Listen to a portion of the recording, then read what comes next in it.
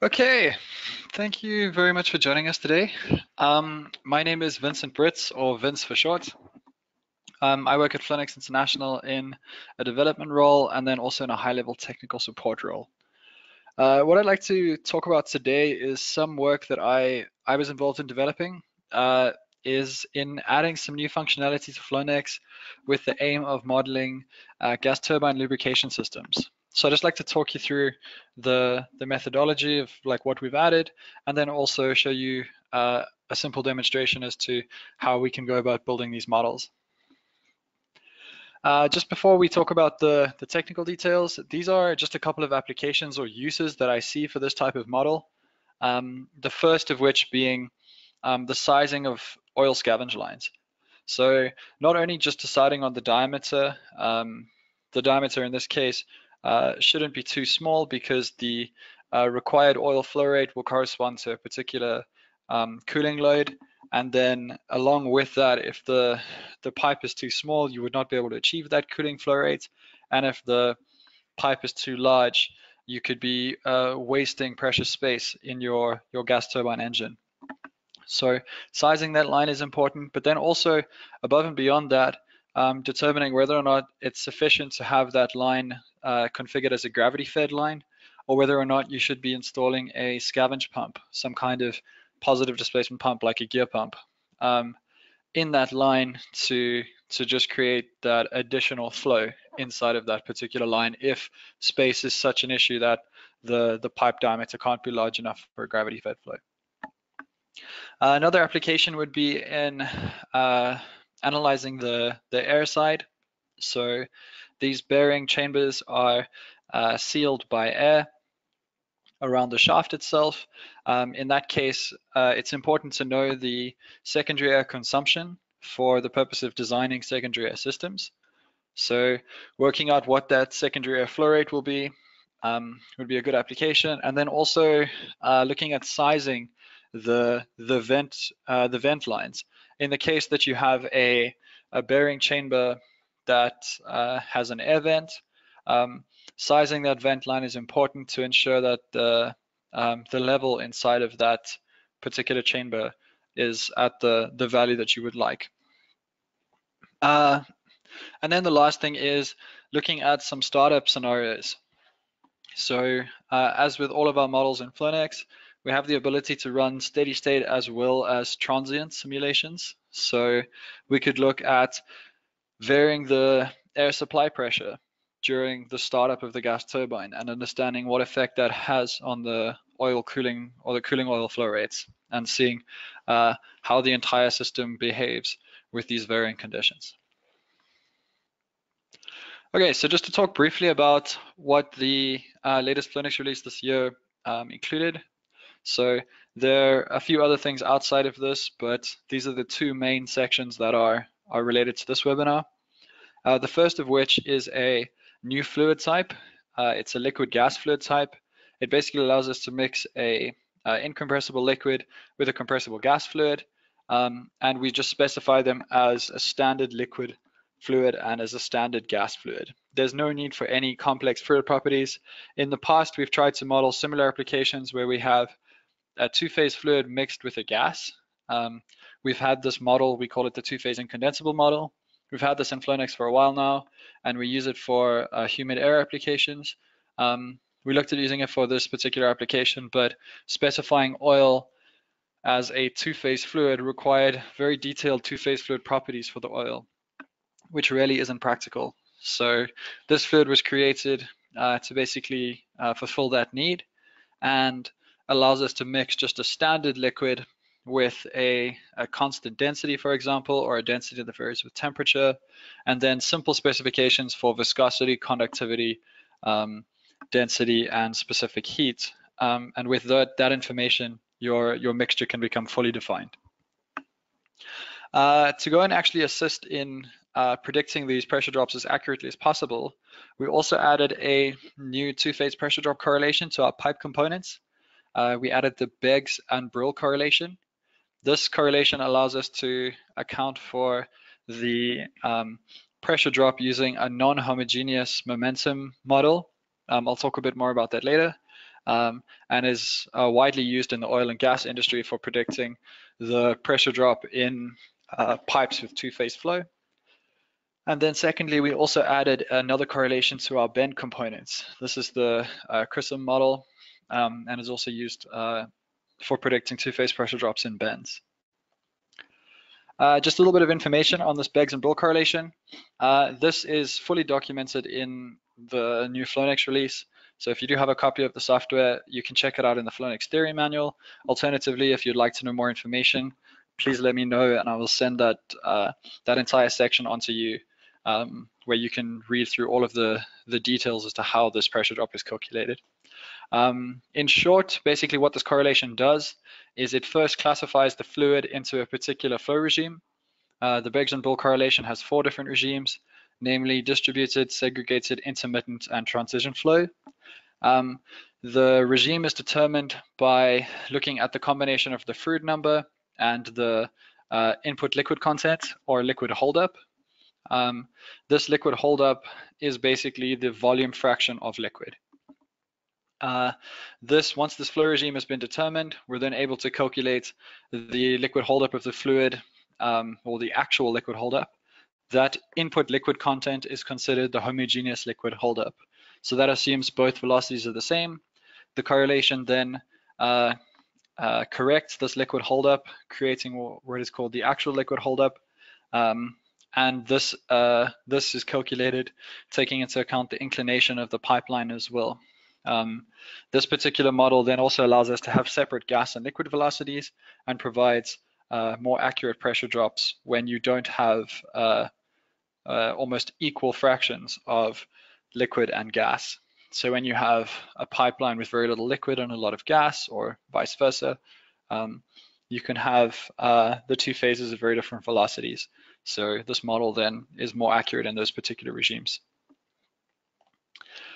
Okay, Flownex itself has many components dedicated to modeling secondary flows. These will be rotating channels, rotating nozzles, cavities where we have 2 rotating surfaces, or cavities where one surface is stationary and the other is rotating. We have components for rotating annular gaps, etc. And all of these components can be used to model the secondary flow paths in these gas turbine engines. And the same secondary air that's used here is then used to seal the bearing chambers in our oil lubrication systems. So we can use the flow interface components. You'll see them under the nodes and boundaries section. They're called flow interface primary and flow interface secondary. What that allows us to do is to connect these 2 networks of different fluid types and just exchange information for pressure, temperature, and mass flow. So it basically ensures mass and energy balance across that boundary, and then allows us to connect these 2 systems with different fluid types. So you can connect your secondary air system directly to your lubrication system instead of having to transfer boundary conditions between departments. You could basically set up a secondary air simulation, set up a lubrication simulation, and then connect them with these interface nodes to have Flownex deal with the data transfer between the 2 automatically.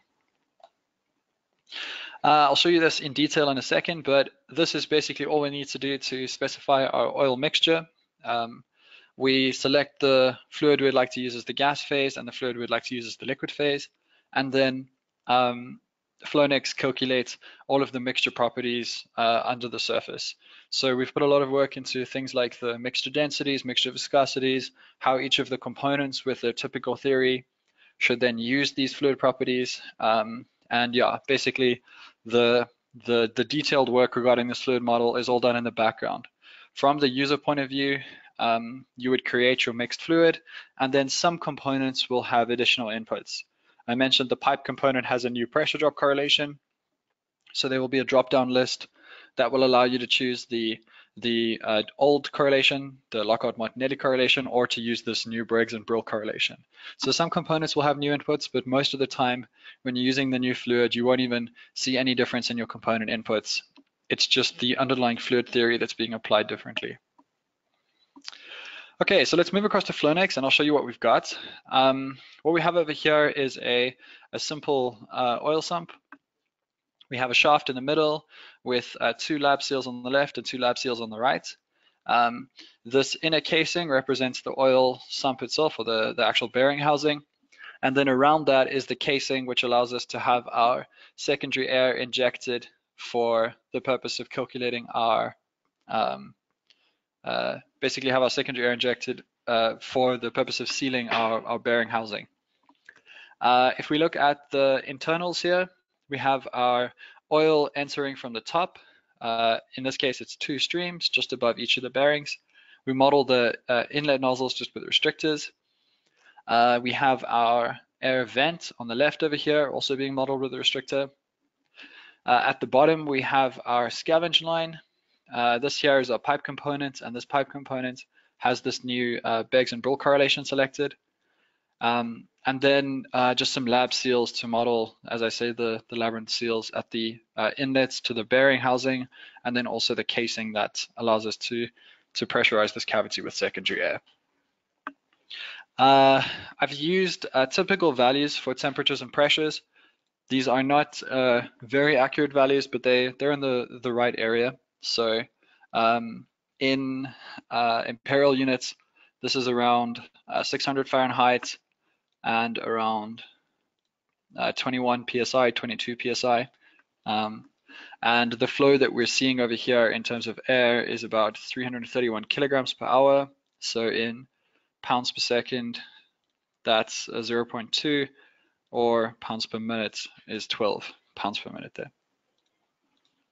On the oil side, we have oil added about 1.5 kilograms per second, or about 3 pounds per second, and then added at a temperature of around 140 degrees Fahrenheit, or 60 degrees Celsius.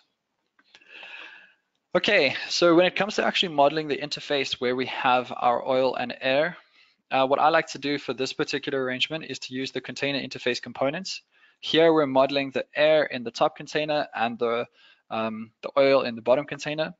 The reason I like to do it like this is firstly because the top container will then have a separate temperature to the bottom container, which means that our air phase will not share the same temperature with our oil phase, so we will be able to still have a difference in temperature, which is important for calculating the correct pressure drop of the outlet here. If we were to use, say, a 2-phase tank instead, then the air and oil phases would become the same temperature, and our air leaving would be significantly cooler. It would be as if that air had mixed homogeneously with the oil and then left at the same temperature as the oil. So this way we can maintain our air temperature. Also on the container interface component, we see a force imbalance result. So what we've gone and done here is varied the pressures inside of these components until we have a 0 force imbalance. That basically means that the pressure in the air and the pressure in the oil is the same. When it comes to building this model, first up would be in deciding on an oil flow rate. That is simply just by specifying a mass source at the inlet. We then specify our outlet conditions for our oil. Here it's just the pipe, a restrictor, and some pressure at the outlet of this pipeline. This later on will be connected down to a scavenge line and ultimately a scavenge pump, but I'll get to that in a few minutes. Once we have this all set up, we can look at what our oil phase pressure is. So in this case, we see 117 kilopascals. That is around 17 psi. What we then want to do is go ahead and connect that, or rather have the air phase pressure now made equal to the oil pressure, which would then result in a steady solution. If this wasn't the case, if for example the oil phase had a higher pressure than the air phase, we would see the level in the tank increase until the oil flow or until the oil pressure had decreased to match the air pressure. Okay, if we carry on, the ways that we can actually achieve this force balance or pressure balance is to ensure that the oil flow out is such that the oil, either the oil pressure matches the air pressure, or what I think is a better solution is to change the air side to ensure that the air phase is at the same pressure as the oil phase. So to do that, we could either change the clearances on our labyrinth seals at the inlet. Making those clearances bigger or smaller will change the pressure inside of the cavity. Or what I think is a better option is to change the size of the hole at the air vent. By changing that size, we can also change the pressure inside of this cavity. So for example, if we had a hole of say 15 millimeters, that's, if I put that into inches, is roughly 0.6 inches. That will result in a force imbalance between the air phase and oil phase. Here we see the oil pressure at 117 kilopascals and the air phase at 114 kilopascals. So in this case, our air phase is a lower pressure and we see a positive force imbalance. To overcome this, we could either increase the clearance on our labyrinth seals to have less of a pressure drop from our secondary air into our bearing housing or bearing chamber, or alternatively, we could increase the pressure drop at the outlet, basically make this hole smaller. So I think this is an easier way to achieve the same result. And in terms of design, it should be easier to achieve a smaller hole here rather than changing the clearances on lab seals. So here, if we go ahead and change the size from say 15 to 11 millimeters, we can see our force imbalance is almost zero. If you want to get it all the way to zero, you can go ahead and use the designer inside of Flownex. Here we would take the force imbalance result on the container interface component, just drag this into the equality constraints, set the target value as 0, and then drag in the size, the diameter of this outlet or this air vent outlet, and have Flownex change that size automatically until we see a 0 force imbalance. So here I'm just running the designer, and after a few iterations we can see Flownex gets to a diameter where the force imbalance is 0 newtons. So this would be one way in which we could go about sizing the air system after determining what our desired or after implementing our desired oil flow rate and then sizing our air system to match that. In this particular example over here, what I've gone and done is implemented a small amount of carryover air into our oil stream. So like I mentioned earlier, oil is in this bottom container and air is in the top container. I haven't connected the restrictor at the outlet directly to the bottom container. Instead, I've used these flow resistance components. They are just, in this case, just connection components. They pose no real pressure drop. They have a very high admittance, so a very low resistance. You can see the pressure drop here is in the order of 1 times 10 to the minus 6 or 1 times 10 to the minus 9 kilopascals. So very insignificant in the whole system. And you can't see it too clearly, but if I highlight it, you can see that there's a data transfer link between these two components. What I've done is connected this flow resistance component from the outlet tank to the restrictor. So this flow will be calculated through the momentum conservation, whereas the flow on this component I have fixed using the fixed mass flow option.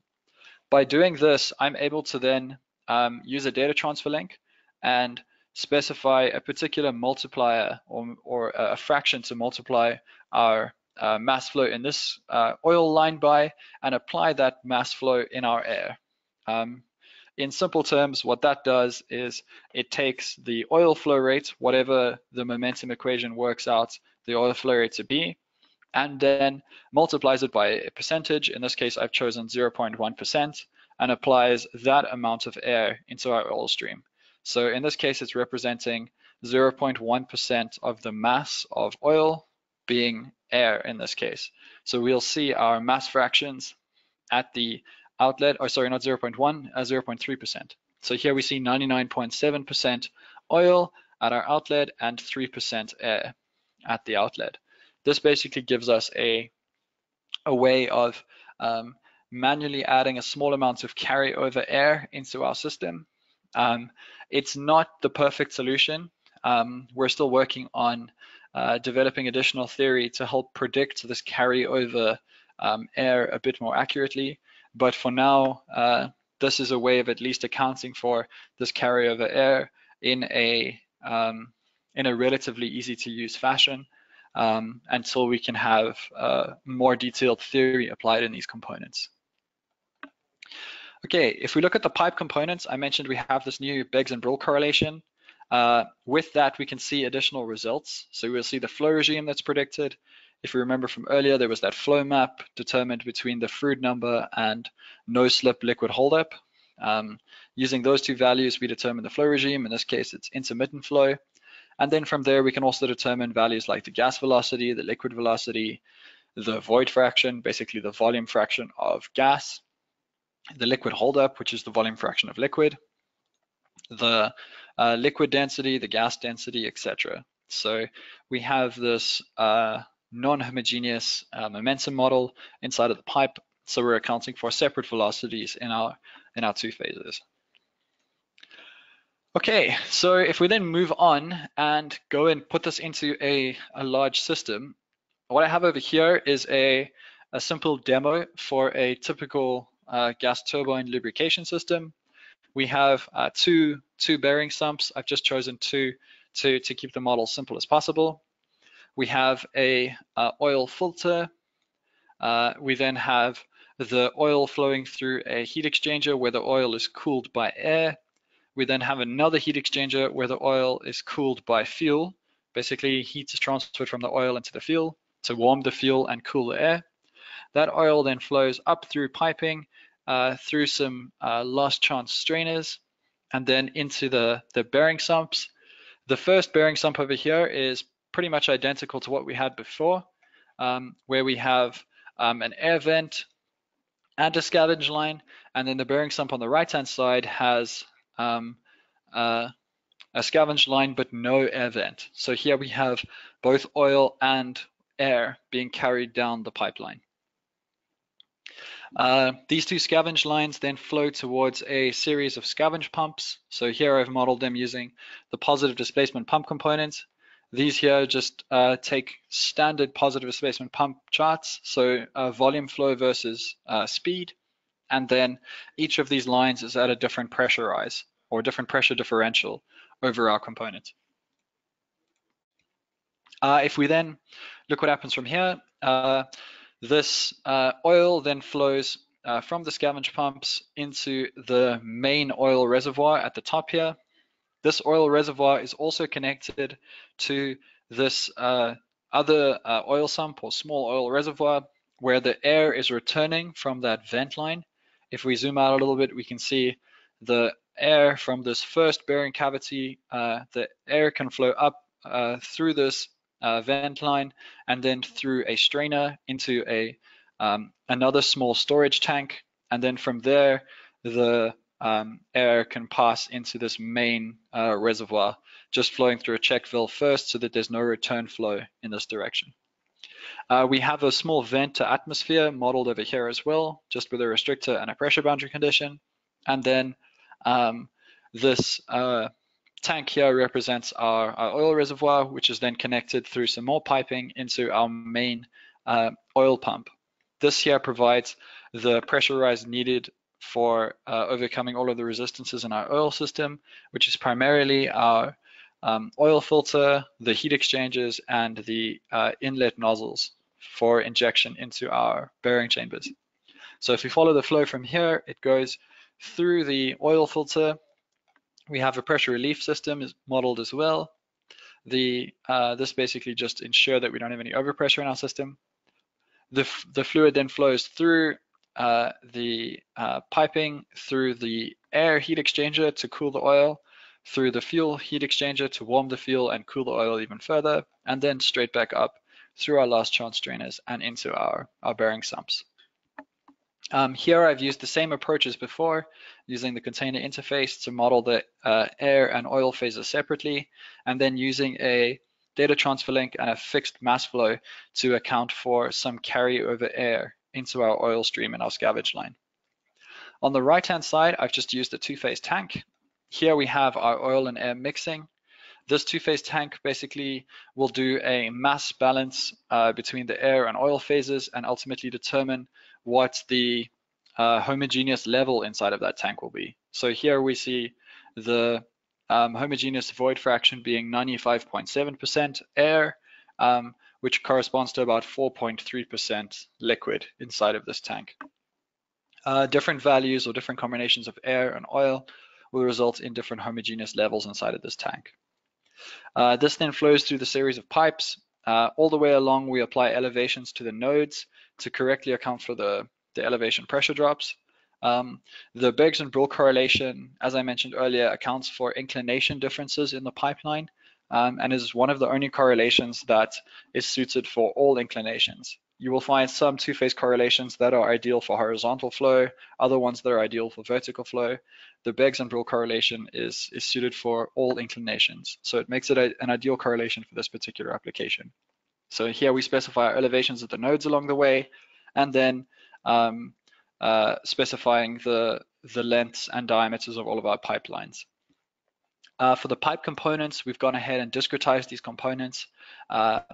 Most importantly, from a discretization point of view, we're looking not so much at the change in fluid properties in the sense of, like, say, density or perhaps viscosity, but more in the sense of the flow regime inside of the pipeline.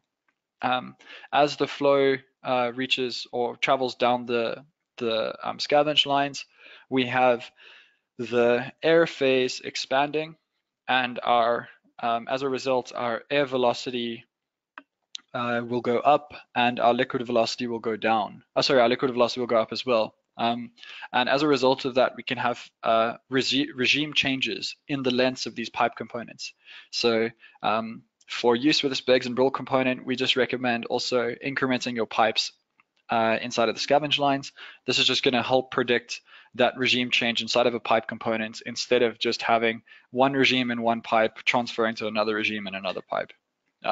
It's just more accurate to have that regime change in one of these pipe components. Okay, so then once all of this is set up, we can go ahead and solve our network. Let me actually talk for a second on this. On the major pressure drops, we have this oil filter over here, which I've modeled just using a general empirical relationship. You can realistically use any of the custom pressure drop components. Here I'm just using the general empirical relationship as a pressure drop coefficient. And then our heat exchangers here are modeled using the heat exchanger component in Flownex. So this is allowing us to specify the heat exchange in a very simple fashion using effectiveness.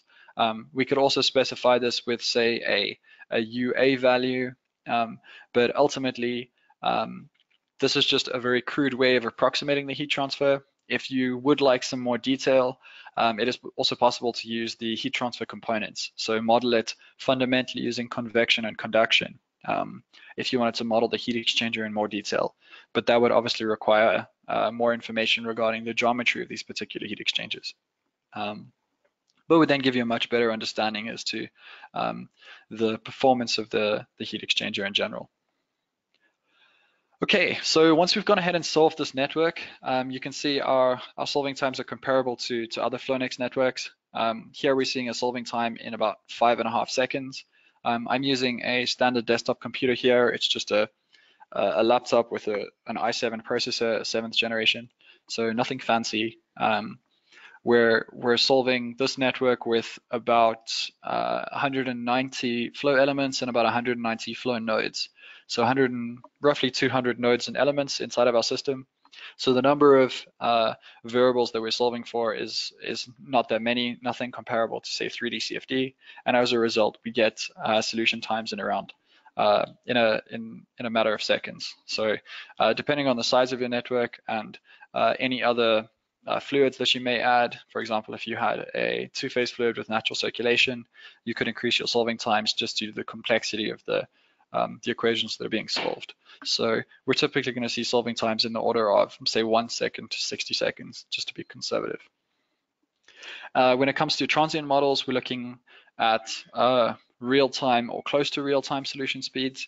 Once again, depending on the complexity of your model, the physics that's at play inside of the system, and then also the time steps that you use. Okay, so just to conclude, this new Flownex release has the ability to model liquid gas mixtures. So we can connect our liquid fluid to our gas fluid with the simple specification of a liquid and a simple specification of a gas. No requirement, no need for any complex two-phase properties. And this basically allows us to build these lubrication system models, which we can then use in steady state and transient. These lubrication models can be connected to our secondary flow models, so we can actually have the actual inlet pressure for our lubrication model calculated with the secondary air system and have the mass flow rate of air consumed by the lubrication system calculated by our lubrication model and sent to our secondary air system. So both of these models can be modeled in Flownex and solved simultaneously.